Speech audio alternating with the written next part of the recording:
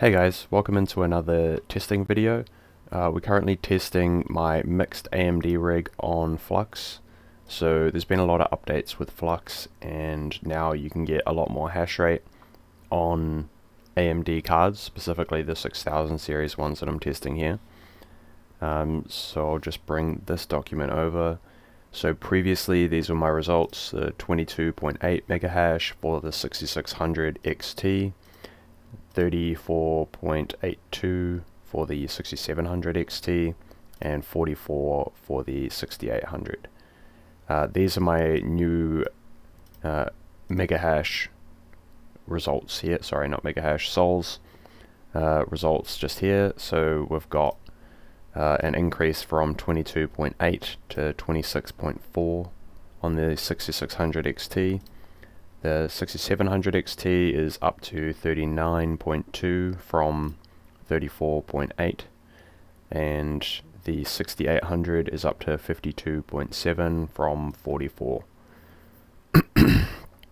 So yeah, I'm actually using Mini Z Miner for all of this because it's currently got the best performance, and the entire rig with two 6600 XTs, three 6700 XTs and one 6800 is doing 223.1 mega hash, and the wattage at the wall is 611, but there's a few factors here which mean that I can't tell you what the exact power draw of these cards are. So one is that it's a mixed rig, so I wouldn't be able to divvy up which power was actually being used by which card. Two, it's on a silver rated server power supply, so it's already burning a whole heap of extra power that it doesn't need to. All my other testing is done on 80 plus gold power supplies, just because it's a international standard. Pretty much everyone uses 80 plus gold. And yeah, also I'm in the different city to my rigs, so I'm using a Wi-Fi power meter, which isn't quite as accurate as like a normal regular like wall watt meter.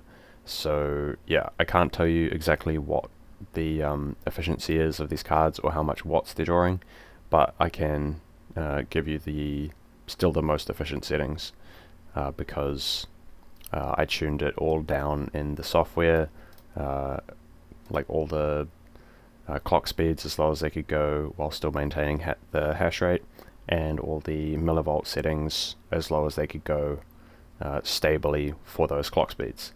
So these are still the most efficient settings, I just can't tell you how much power it's using. But obviously this does give an indication, so 611 at the wall.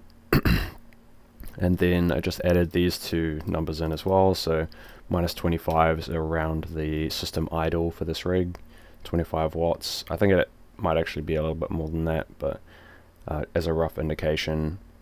So this is then the efficiency number, 0.365 if you just count the entire rig, 0.38 if you subtract the system idle, and this one I just chucked in, it's just times 0.95, so I don't know, taken into account about 5% of inefficiency from a silver rated server power supply to a gold rated ATX, so it's a more comparable figure.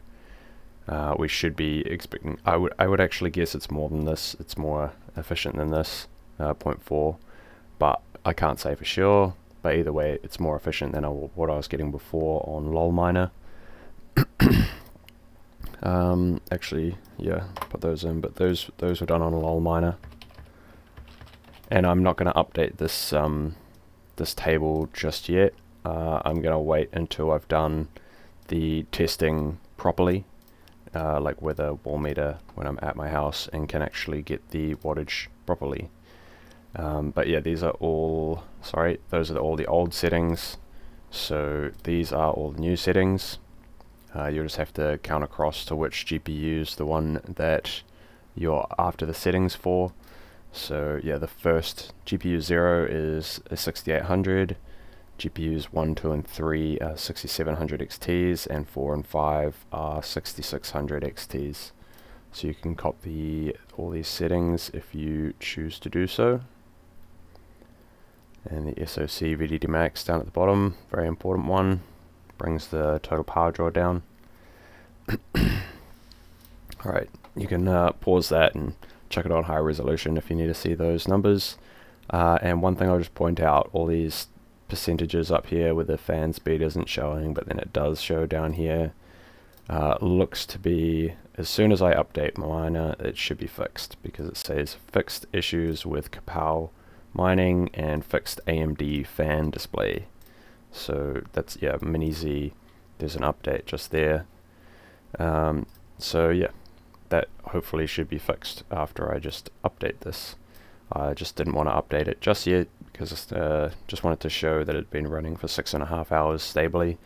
Had a few issues prior to that, the hash rate like dropping off. I just had to bump up some of the millivolt settings, and now it's stable. Yeah, that's pretty much all I got for this video. So all the 6000 series cards are now more efficient on Mini Z Miner than they were previously on LOL Miner, and actually more efficient than they currently are on LOL Miner as well. I've done testing on LOL Miner just to see which one was better, because obviously there was an update with LOL Miner where they significantly increased the hash rate, and hence the efficiency of Flux on 6000 series cards. That's what triggered me to do this video, but then I found out that Mini Z Miner actually had added support for 6000 series cards as well, so gave that a try and it was actually better. So that's why I've gone with Mini Z. So yeah, ignore these settings here. These are the old ones that I was using on LOL Miner.